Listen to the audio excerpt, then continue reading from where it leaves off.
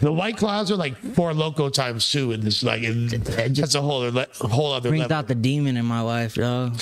Now, speaking of drinking, now me, I'm a recovering drug addict, so I've been doing all kinds of putting poison in my body for years. Was sober for 3.5 years, and then decided to be what they call California sober, where you just kind of blaze it. You feel me? Nothing too crazy though.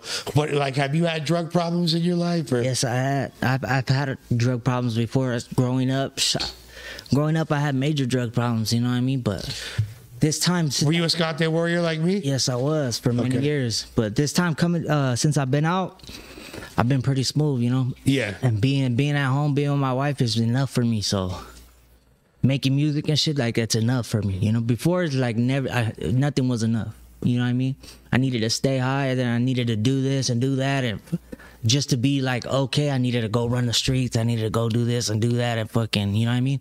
But nah, what I'm doing now is enough for me. I'm chilling. Did you feel the temptation ever? Not really, because I'm not really around those type of people no more. Like, I'm not in that type of circle no more. So it's like, nah, I'm not really tempted to use drugs like that no more. You know what I mean? I'm cool.